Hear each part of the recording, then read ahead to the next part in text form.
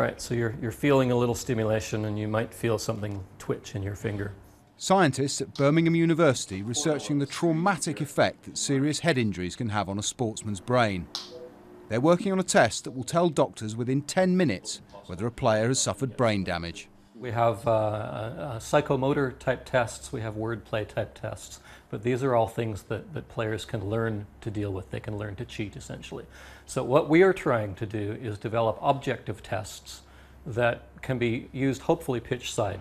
It would have been useful at the weekend when Tottenham goalkeeper Hugo Lloris became the latest sportsman to feel the impact. After being knocked out, the Frenchman defied medical advice and played on. According to the football authorities, that was wrong, and experts say he was risking serious long-term injury. The graveyard is full of people who said, I'm fine, I'm okay, I don't need to be checked out. And sadly, things can deteriorate with a head injury very rapidly, and it can lead to death or lifelong disability. Why would you take a risk? The scar goes all the way across the front here. The dangers of ignoring a head injury are all too clear to James Lambie.